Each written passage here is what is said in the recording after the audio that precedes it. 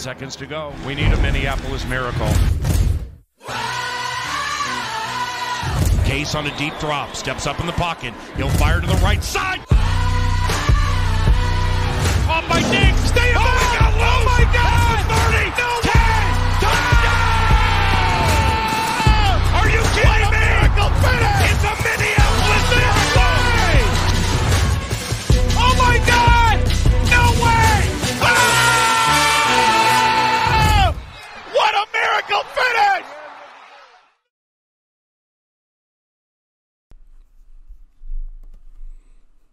What's up, everybody? Welcome to the first ever State of Purple TwitchCast. I am AJ Mansour, KFAN Radio, out here live at Twin Cities Orthopedic Studios, Stadium, Performance Center, whatever you want to call it, with the first ever State of Purple live TwitchCast. What we're doing today is recapping OTAs number 1 with the Minnesota Vikings. I guess it's number 2 technically, but media availability number 1.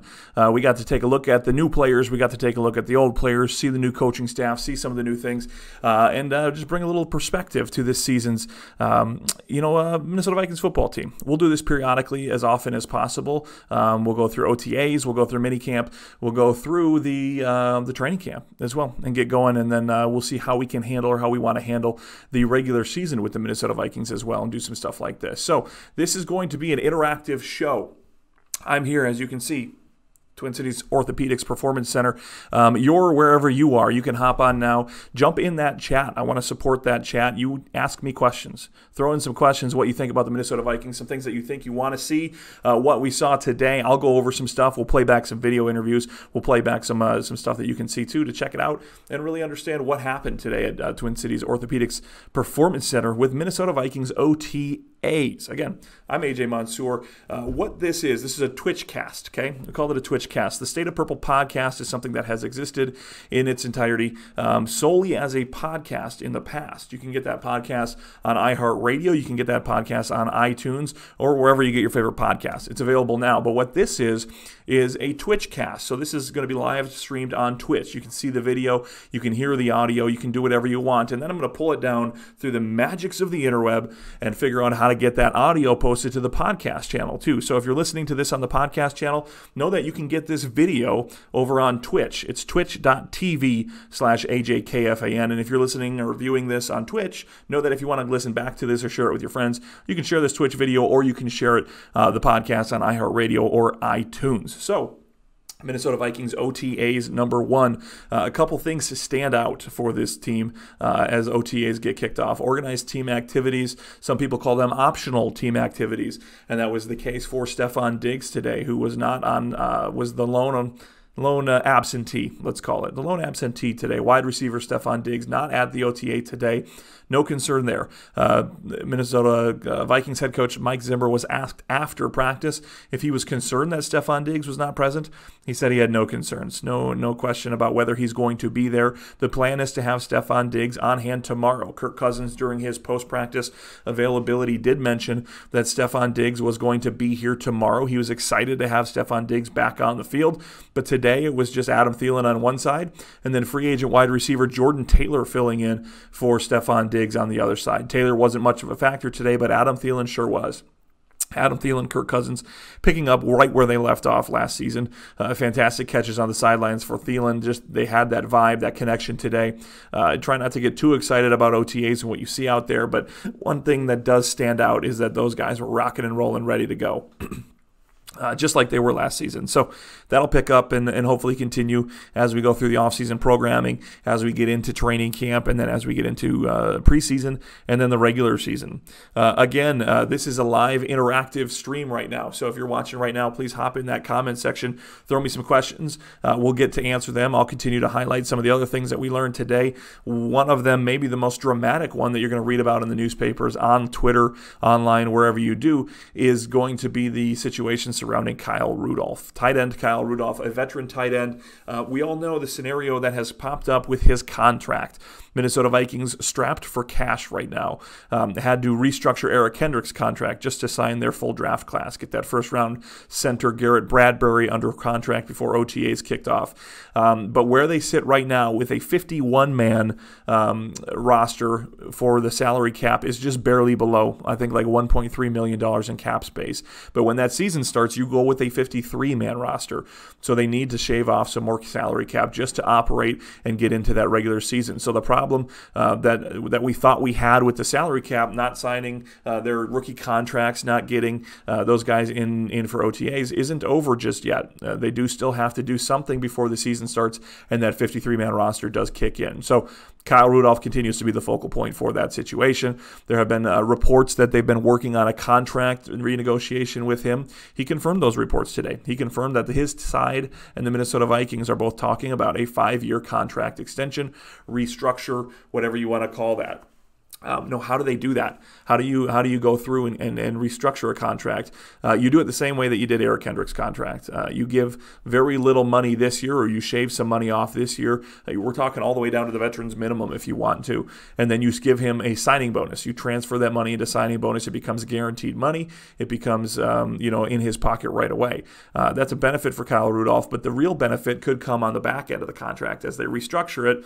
How is it going to be laid out, I guess? How much guaranteed money is there going to be into the future? You look at the contract of someone like Everson Griffin, who has that restructured contract, shaved a little bit off for this year, but what really happened was he got rid of all the guaranteed money on the back end of his contract. So after this season, who knows what Everson Griffin's going to be.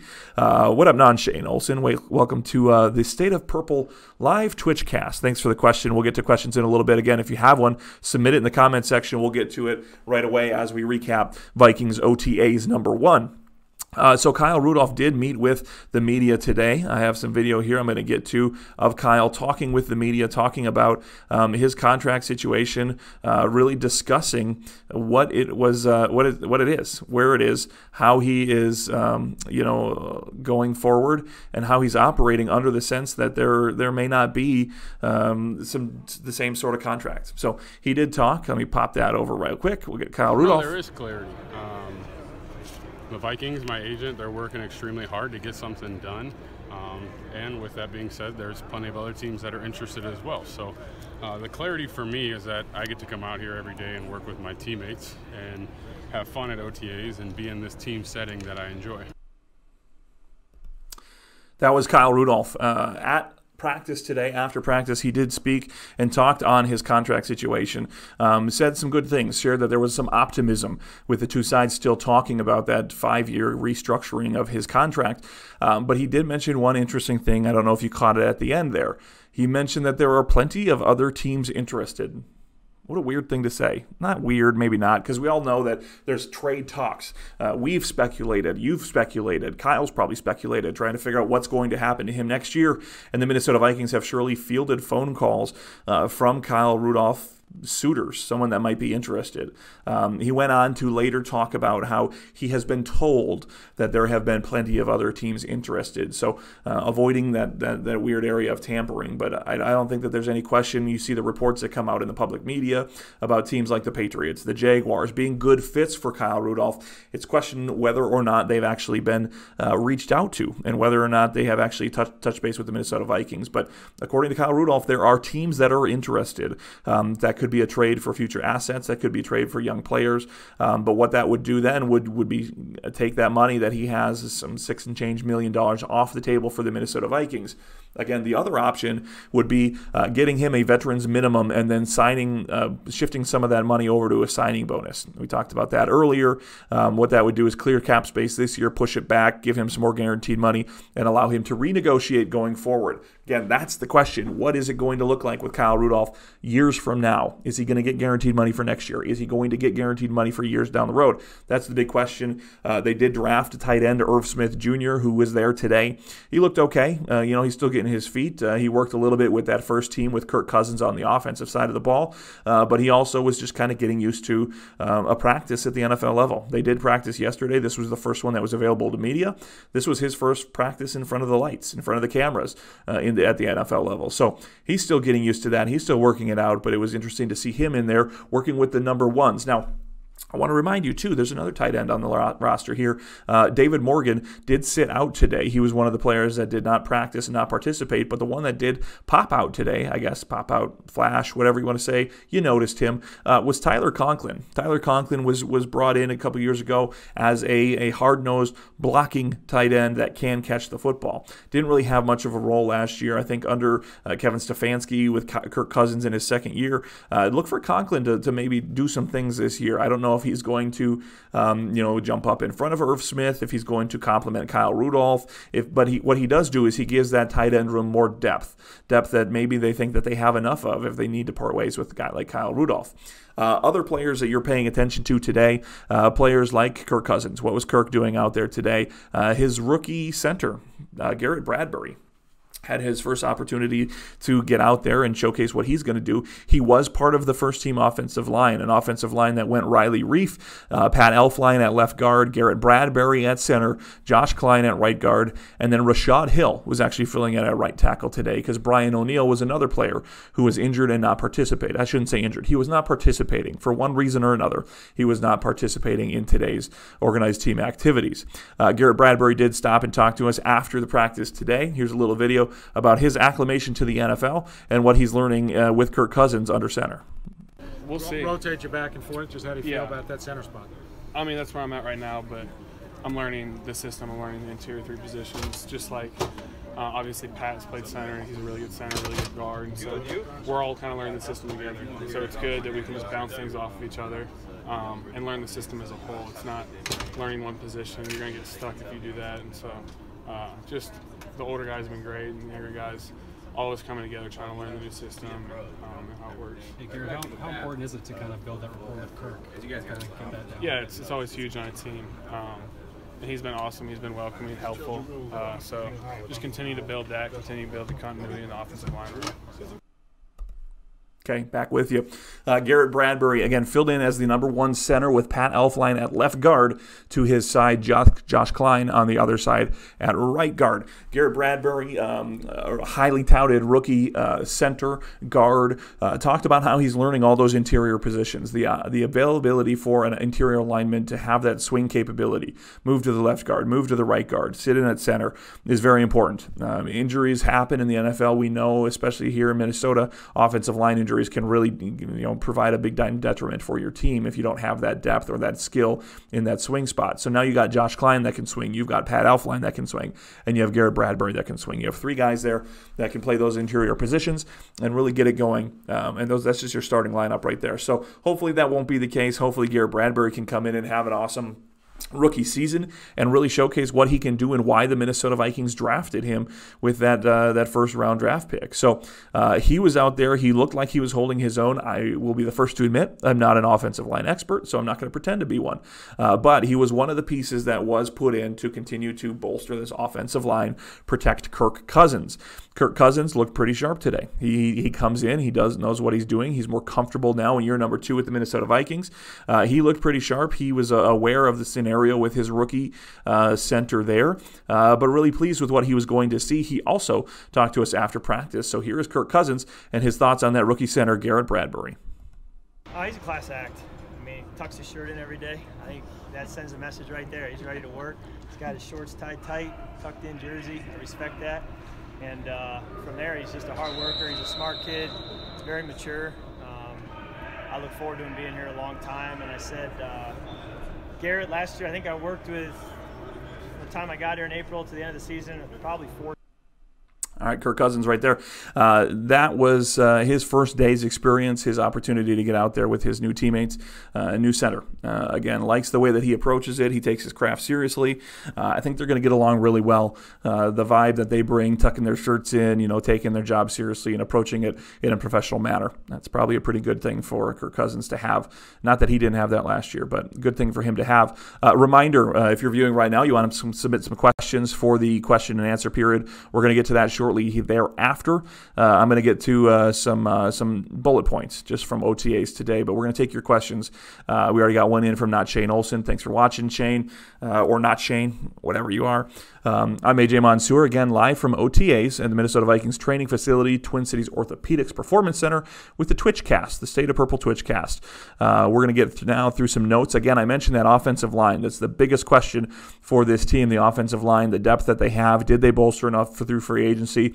A new look offensive line today. That first team offensive line went left tackle Riley Reif, left guard Pat Elflein.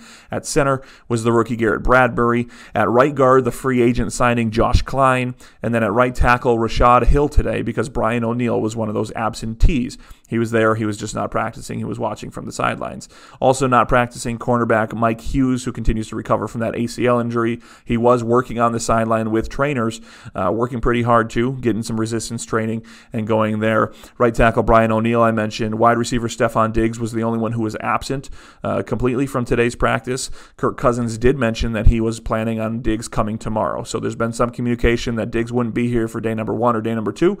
Day number 3 tomorrow, Stephon Diggs is expected back. Tight end David Morgan also sat out today's OTA on the sideline, and defensive end Tayshawn Bauer was also sitting out. Some of the things that you can that you'll hear about, some things that stuck out today. The battle between Chad Beebe and Mackenzie Alexander today was a big one. Chad Beebe getting the best of Mackenzie Alexander. Alexander really splashed last season. People liked what they saw from him. He played an impact role. The first couple years in the league, he was in the doghouse with Mike Zimmer. He was being too aggressive. He had a little arrogance to him.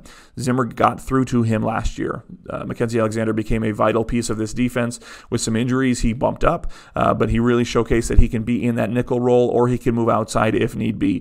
Today he was lined up against Chad Beebe in that nickel spot, and Chad Beebe was really getting the better of him. Again, a small guy, diminutive in size. Chad Beebe, what he lacks in that size, he does make up for with precision route running, with great hands. He was getting the best of Mackenzie Alexander, and that's not to say that Mackenzie Alexander was covering poorly. Chad Beebe was just beating him, and it was good to see him connect with his quarterback today. Another thing we saw today, Jaron Curse, moving to the nickel, trying out for that nickel spot. He's been moving around safety, nickel. We heard the rumor that he's going to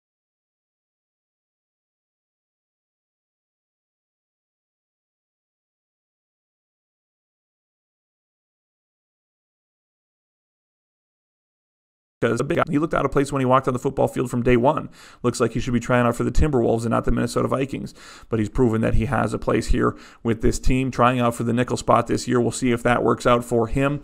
I mentioned Tyler Conklin. Tight end Tyler Conklin had some good blocking scenarios and had some good pass catching scenarios where he really put the defender on the backside and really, found himself open, caught the ball, and then continued to do that. Hands were a problem for him. What up, Brenders Gaming? How you doing, buddy? Thanks for joining the TwitchCast, the State of Purple TwitchCast from OTAs with the Minnesota Vikings. Conklin has struggled with catching last year, and it's a tough thing for tight ends to do. Struggled catching the football, but this year with a new focus, a new leg tattoo, full leg tattoo, that was pretty impressive.